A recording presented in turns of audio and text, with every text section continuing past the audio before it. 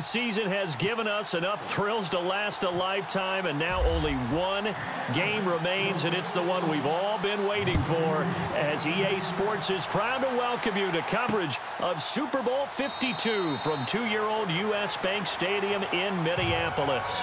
Tonight, it's all on the line. We play for the Lombardi Trophy.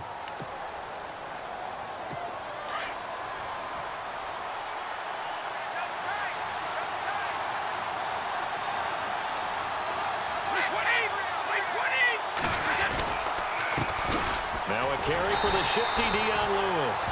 And he will lose yardage and be backed up to the 24. It's a loss of a yard there, and now second down. Okay, there's a tone setter. First play from scrimmage, stuff him in the backfield. You know what they were doing last night in the hotel room? Visualizing that. That's what they were thinking about. Making that play, having leverage, lower than the offensive lineman, getting into the offensive backfield, knocking someone down. Just what you said, setting the tone early for this game. Jeez, you are fired up. When I see a play like that, I can't help it.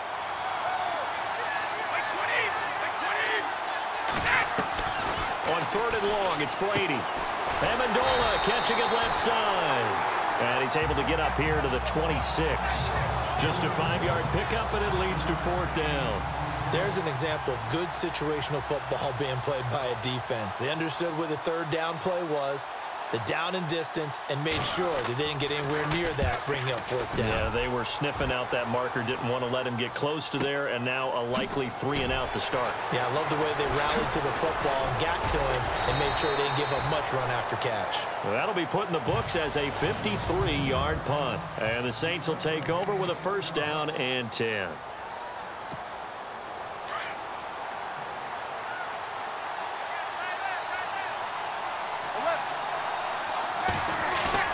Now a play fake here on first down. Oh, he's going to air it out right away. Almost able to intercept it. That's one he would have liked to have held on to on this first drive. Instead, second down. So the incomplete pass brings up second down.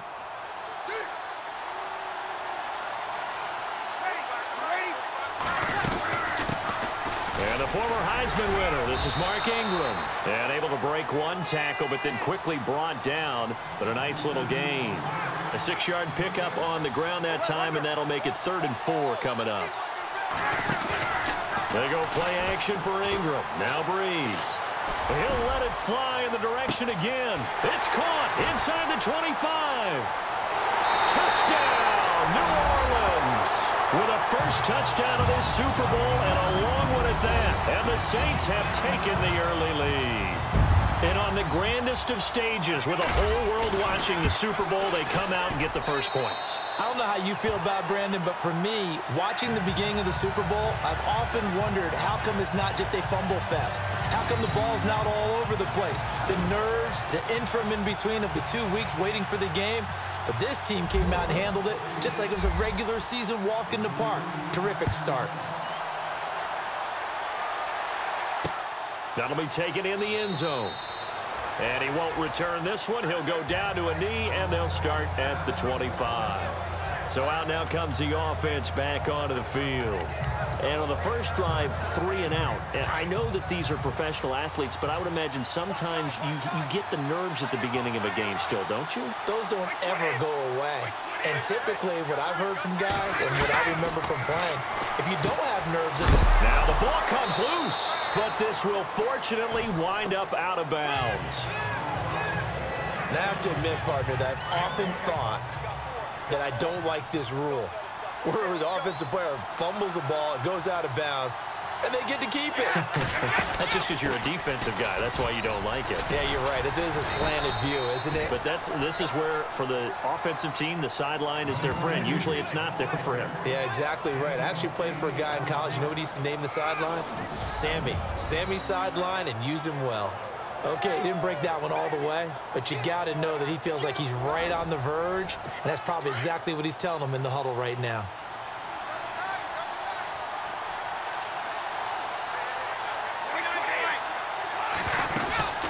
On third down, it's Lewis, and he'll lose yardage. Brought down at the 32. So 1 quarter down here in the Super Bowl. 7-0 is our score. We'll return after this message. You're watching the NFL, and it's right here. Alongside Charles Davis, Brandon Gaudin, it's the Patriots in possession to begin quarter number 2. They are, however, facing a 4th down situation. He gets this one away, and boy, it's another boomer. Here's Ginn. A nice job on the return there, 16 yards. And out will come the offense as they take over. So the football switching hands here in just a second. And, you know, Tom Brady, just to go off on a tangent for a second, may have lost the Super Bowl. But 3rd MVP this past season, and what he did at age 40, really something, right, Charles? Absolutely phenomenal. Ended up beating out Todd Gurley, the running back for the Los Angeles Rams. But he would have traded it for a Super Bowl win, don't you think? How about this? The last 9 NFL MVPs to play in the Super Bowl that same season, 0-9. Yeah. You go all the way back to Kurt Warner in, what, 1999 where he won the double? We were going over that stat earlier. That is hard to believe. But he would have been the MVP had the Patriots pulled that one out. Yeah, he still has 5 rings, though. 5 Super Bowl titles for Brady. They go play action here on 1st down. And Hill with it over the middle. It's a pickup of 16 there, and it'll lead to a new set of downs. 2 minutes remain here in the 1st half. We'll come back to Super Bowl 52 after this. A reminder, coming up at the intermission, we'll get highlights of this Super Bowl from Larry Ridley and the crew in Orlando with our EA Sports halftime report. Looking left side and completing it to Thomas. And he's going to get this inside the 30. Another nice gain, 13 yards that time, and another 1st down. The Saints put up 29 points a game last year, second only to the Falcons, and they're in range to get some points on this drive as well. 1st and 10. Throw left side, taken in by Hill. And down inside the 15 he goes. 15 more there, and they're on a roll. It's another 1st down. There are so many things to watch for when you play defense, and reading your keys, you always hear about that, and having your eyes in the right place. Sometimes your eyes can fool you. How about that play action there? That sprang the big guy, didn't it? Able to dump it over the top to him. And he'll fight his way down right around the 12. Just a yard on the pickup there, and it'll bring up a 2nd and 9. Well, they didn't get a whole lot out of that one, but I think you've got to continue to try and run and try and keep the defense honest. You mean, or also just sit back, dare you to throw it on every down? Yeah, you get your quarterback hit a lot that way, too. The field goal unit on the sideline. They're going to go with 1 second left. The final shot before half for Breeze. And it's caught. And he couldn't quite get there. Tackled down at the 1. So both teams have their marching orders, and we'll get going again here in quarter number 3. This fielded at the 2.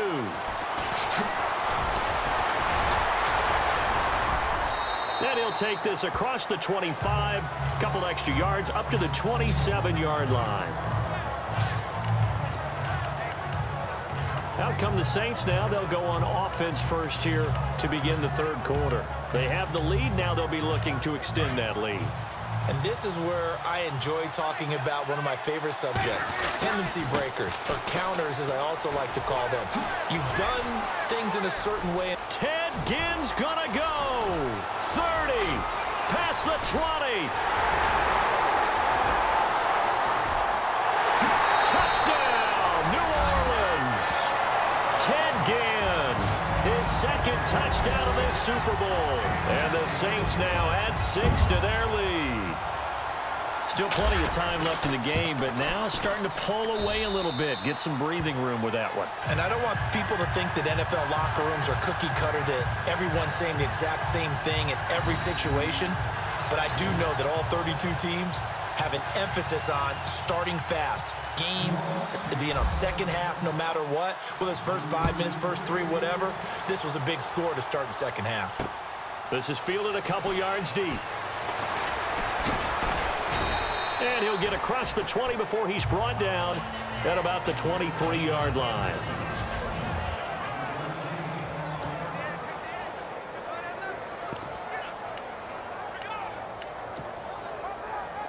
Here comes the Patriots offensive unit. They'll have it first here to begin the third quarter. And this is their third drive. Right now, maybe not about points, just about getting something. They haven't gotten a first down yet in this game. It's a mental barrier you don't think about until you go a couple of drives without getting a first down. Then all of a sudden it looms big. It gets harder and harder to actually attain that first down.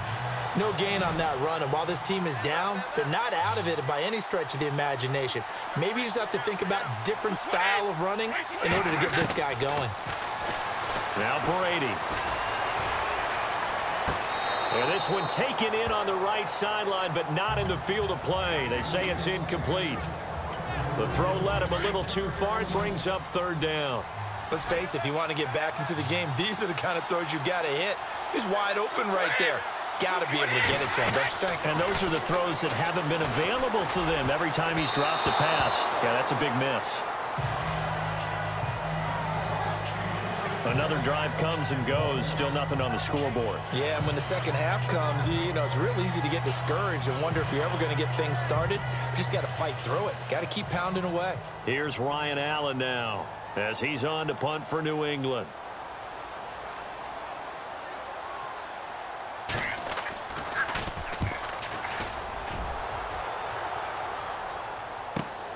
Now it's Ginn.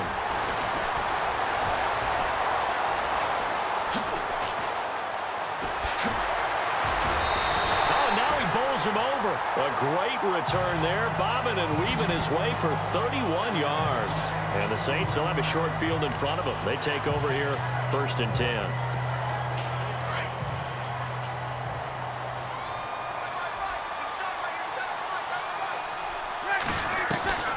Breeze now on 1st down. He throws and he hits the slant route to Thomas. And he's going to go out of bounds, taking it down inside the 25. And the play goes for 19 yards, gives him a new set of downs. And defensively, they were in zone covers there. Do you have to be a little careful? You're losing playing against a good quarterback like he is, to not play too much zone? Yeah, you have to be careful about how much time you're giving up. I think it's a good point you just brought up. So maybe if you still want to play zone, if you go to a zone blitz scheme, and you can drop anyone out of your defensive front, defensive end, defensive tackle, it doesn't matter. You just exchange someone to bring more pressure towards the quarterback and still try and cover downfield. So the offense has it, 6-yard line, 1st and goal. Try to pound it in, Kamara. And now running right through him. And he's going to get him about 3 yards closer. He's down to about the 2. And they're going to hurry back to the line now. 2nd down, the ball on the 2 here, 2nd and goal. And he'll barrel his way into the end zone for a Saint touchdown. A great play there. Taking it in from 2 yards out. And the Saints add on to their lead. When you talk about a battle being won in the trenches, that touchdown right there, a lot of credit to the offensive linemen. Yeah, when you watch them surge across the front, they really created great space for the runner to get in.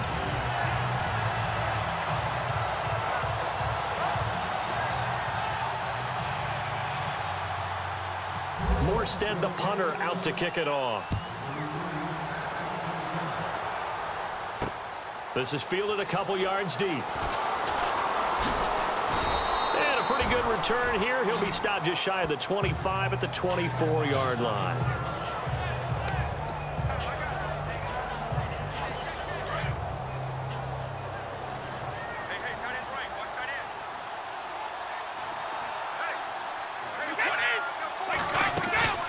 Brady now on 1st down. And now a fumble. Brady loses the football.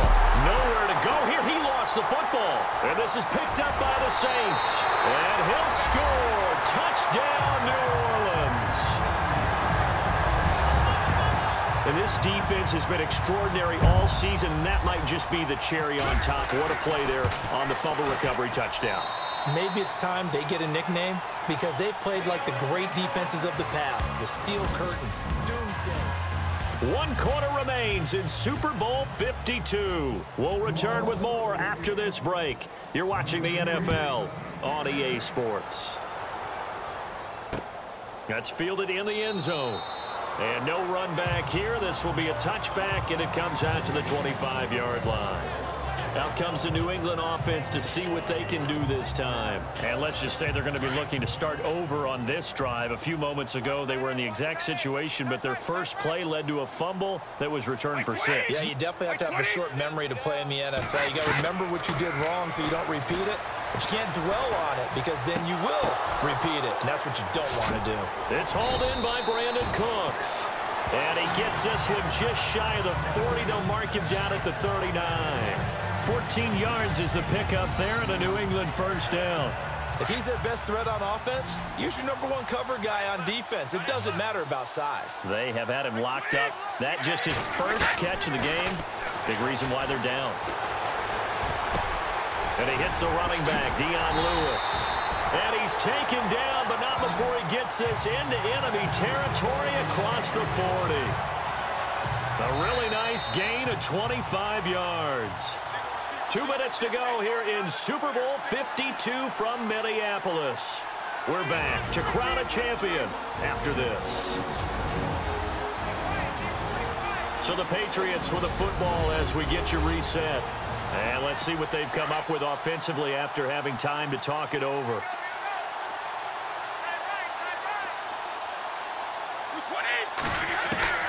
On 1st and 10, here's Brady. The throw left side, complete to Hogan. And he'll go down at the 28. Give him 9 there on the first down completion. Now they got to get to the line quickly. Now Brady again. And Cooks has it over the middle. And they do get him down, but not before he reaches the 4-yard line. That one goes for 24 yards. They come out 5 wide, 3 of them to the right side. Again, they'll throw with Brady. This is caught. Nice job defensively to hold him to 4, and now it's 2nd and goal. And when you're playing a quarterback with some experience and some moxie, you enter the danger zone when you decide to blitz him, because if he's able to diagnose as he did on that play, he can hurt you downfield. He reads defenses so well, doesn't he? He really does, and the best part about that play for him, I don't think that was his primary target. I don't think so either. I think he had the read, figured out where the blitz was coming from, and went to a secondary target for a really nice gain. Another wayward pass. You know, things started out poorly in this game, and to be frank, they just really haven't gotten much better. And all that does is... And that is caught. Well, they're going to see this one to the end. They get a score, but pretty much an exercise in futility right now. Still down big. So they will get on the scoreboard here. Give them credit for that. Too little, too late, but no 0. Oh, you're going slow clap on me. Not very nice, is it? No, but they haven't been very nice on offense. It's been a struggle. So that winds up a 7-play drive all told. And it ends with a New England touchdown. Gostkowski now out to kick it away. That's fielded in the end zone. And the decision to bring it out will cost him about 5 yards as he'll get this only back to the 20. Out is the Saints offense now as they get ready to take over here. They have the big lead here late. They protected their home turf well, didn't they? They certainly did, partner. And just think about how good that feels, because every team has a goal when they start to... There goes Mark Ingram. The 40. 20. And he will finally be taken out of bounds. It's a big play there for the Saints. 67 yards. Big run here in the 4th as they continue to wear down this defense. And that's when the offensive line coach clicks onto the headset and says, head coach, offense coordinator, let my guys fire out and hit people. We're wearing them down. Let's finish them off with the running game. It's a gain of 9 yards. And it'll be 2nd and about a yard to go for the 1st.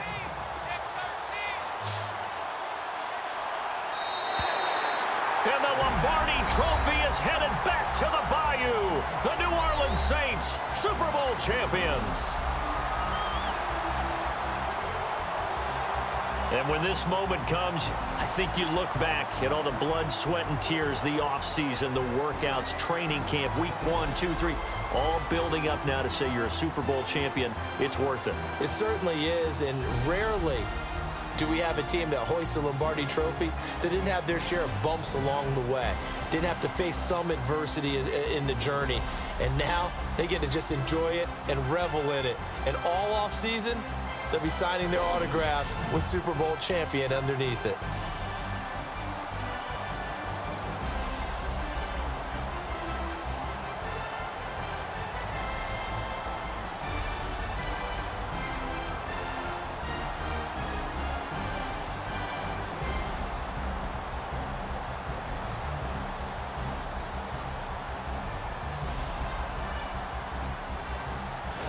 And they end this year just how everybody wants to end the year, holding the Lombardi Trophy. What a season for them. What a ride it's been for us as well here in the booth. For Charles Davis and our entire crew, I'm Brandon Gaudin. Thanks for watching, everybody. We will see you next season right here on EA Sports.